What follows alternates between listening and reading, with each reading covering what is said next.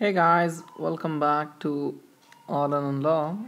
This is quick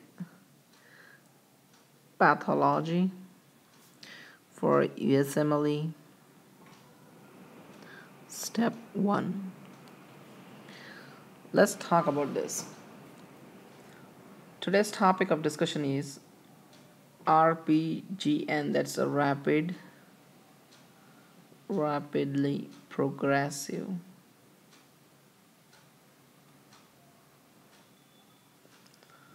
glomerulonephritis. Okay, so we're gonna talk in two sense. One is microscopic features and other is a microscopic features. Okay guys, right? So RPGN presents with it's presents with acute renal failure in few weeks and months. Okay, so it's such a what you call a dangerous condition. So microscopic feature, the kidneys are usually enlarged. Remember, they are enlarged. Okay, they are pale with a smooth outer surface.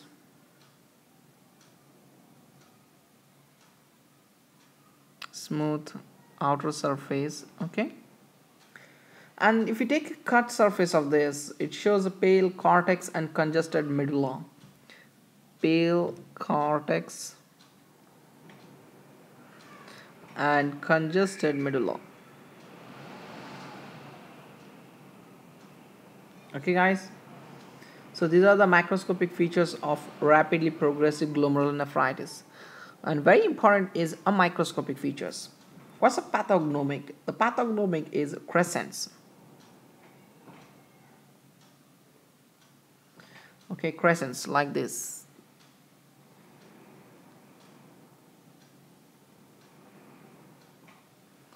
Okay, the crescents are formed.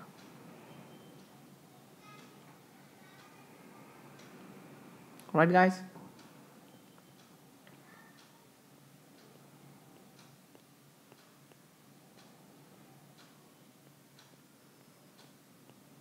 right? So these are the crescents. Okay, they are seen inside the Bowman's capsule.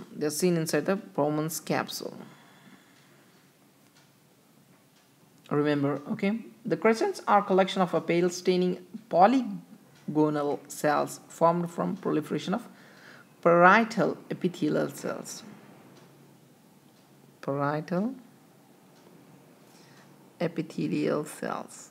Okay guys, right? So they are the proliferation of these cells that leads to the formation of crescents, and crescents are characteristics of RPGN. Okay, then we have another feature. Okay, the glomerular tubes frequently contain a substance known as fibrin thrombi. Glomerular tubes contain fibrin thrombi.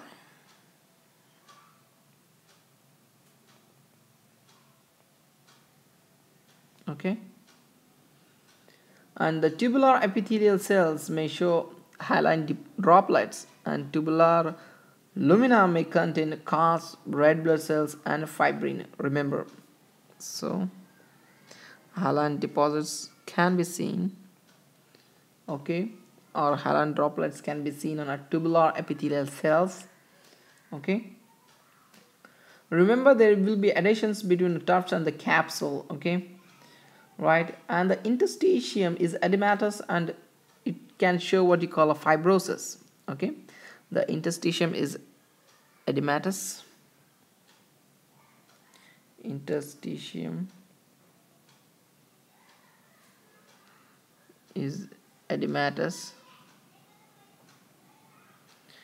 and can show fibrosis. Right guys, and the arteries and the arterioles may show associated changes of hypertension. Right, they show signs of hypertension, so you can see the changes in that. Right guys, so these are the causes. These are the what you call a macroscopic and the microscopic features of what you call RPGN, and in these you can also see leukocytic infiltration, hypercellular glomerulus. Okay, so these are the features of what you call RPGN. Thank you so much for watching this video. Take care.